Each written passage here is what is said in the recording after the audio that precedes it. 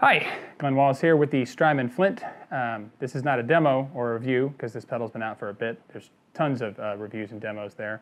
I just want to show people the way I like to use the pedal because I think it's a really fantastic way to use this pedal. So, as you know with the Strymons, you can hook up the favorite switch or an expression pedal. You can set it up to tap tempo, to recall a favorite preset, or you can assign the expression pedal. I've got my Dunlop Mini over here. You can assign it to a specific knob on the pedal. And just in case you don't know how to do all of that, I'm going to show you exactly what you do to get the setup that I have. So the first thing you want to do is make sure that your expression pedal output is assigned to an expression pedal. The way you do that is you flip these two switches up, the reverb all the way up to the top, or the tremolo all the way up to the top, and the reverb all the way up to the top. Power the pedal off, plug the adapter back in, hold in these two switches. That will set it to expression pedal mode. Then next, you want to set it to trails mode. So same thing, power the pedal off, hold in the reverb switch when you power it on, and you will be set to trails mode. And I'm sure everyone knows what trails mode is, but just in case you don't, check it out. It keeps going.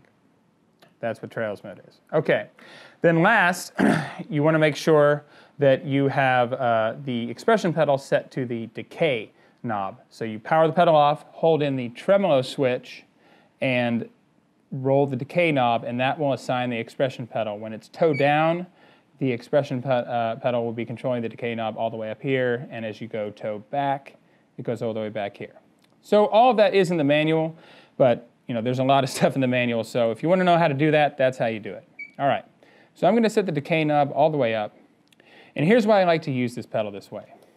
I don't really do a lot of tap tempo tremolo anymore. Sometimes it's just kind of difficult to tap in, and I'm already doing a lot of tap delay, unless you have, you know, a MIDI switcher or, you know, a pedal like a Mobius where you can set it to certain tempos. It can be hard to do during a live situation. Every tap tempo is a little bit different, and every person's a little bit, you know, better or worse, or just, you know, not all of us can just tap it in the right way. I'm sure you've done the thing where you've tapped in dotted eighths and it sounds just completely chaotic and you're like, oh, what happened? So I don't mess with the tap tempo tremolo. I just set it, you know, to a sound that I like, because it doesn't have to be rhythmic. It can just be tone coloring, you know, regular, tremolo.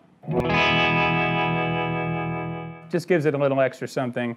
And well, just real quick on the Strymon Flint, if you are always looking for the next best tremolo, this is the best tremolo on the market to me. I think it is absolutely fantastic. I have used a ton of tremolos. I've used the Diamond, the Empress, Black Cat. There's a ton in there that I'm not naming that I've used.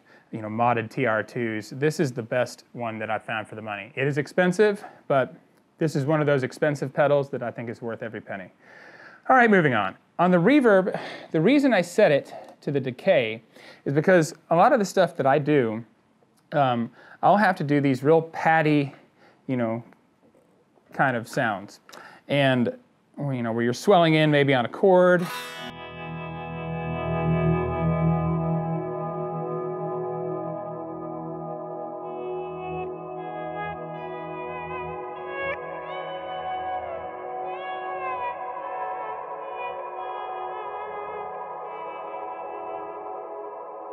And I need it to keep going. By the way, the 70s and 80s style reverb on the Flint, when you set the decay all the way, it's pretty much infinite. And that's another reason why I use the pedal like this. The 60s one sounds cool, but it won't trail on forever like those two do. I just do the 80s. I think it has the most kind of patty, ambient, just washy, spacey. I'm using all sorts of technical terms here, you can tell. But it has that sound that'll just keep going and just space. Sounds like space. It's awesome. All right.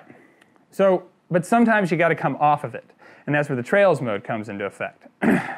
So one of the things that I do, one of the bands I play in, I'll have this on, I'll have the decay all the way up, the treble on, and then over here I've got an Earthquaker Dispatch Master. You can't see it, but that's turned on. So what I do is, I'm playing nothing. I'm playing just like sounds. And then I've got to hit this little line in here I've got to hit this line in here. I'm going to try to shut these pedals off as I'm talking, but there might be some audio bleed. So I'll do this little line.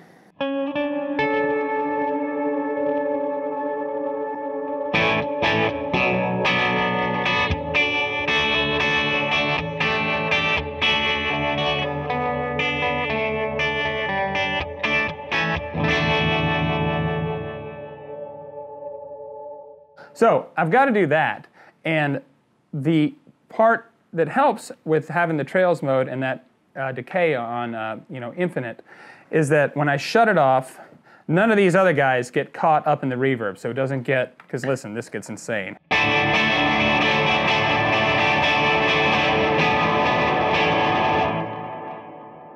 I have no idea what I just played. That was completely indecipherable. So you can keep that from happening.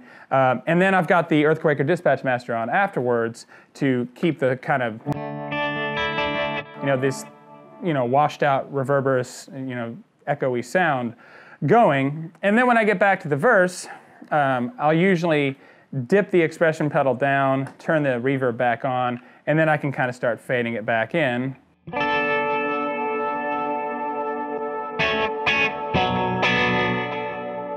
And I can do the same thing. Now, the part that I like is that I can either turn the reverb off, or I can simply just go.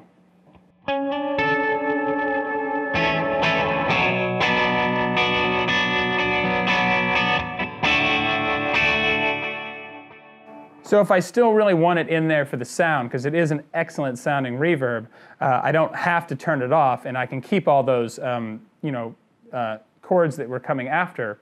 I can keep that sound of the reverb on them. It is a little more abrupt sounding, but different songs, different sounds, you need to get different stuff. Anyhow, there's really not too much more to say. Yes, there are pedals with all these crazy MIDI presets and MIDI switchers and loop switchers and all sorts of stuff, and it's really quite an investment though. Some of these pedals that have those features, they're up in the anywhere from $300 to $500 range. Then you've got to get the switcher, which can be anywhere from $300 to $700, $800, and depending on if you're buying new, used. Then you got to have all the cords to hook it up, and then you got to figure out how to use the damn thing. And some of them are user-friendly, some of them are not, but they all take a little bit of figuring. This is very, very easy. If you want to have tremolo, you need to have these big spacey reverb washes, but you need to be able to shut it off in the middle of a live performance because you're playing and you're singing and you're doing all sorts of stuff. This is probably one of the best setups you can do for that. So, I hope you got something out of it. You should try it out if you've got a Strymon Flint and an expression pedal. It's a lot of fun. Thanks for watching. I'll see you next time.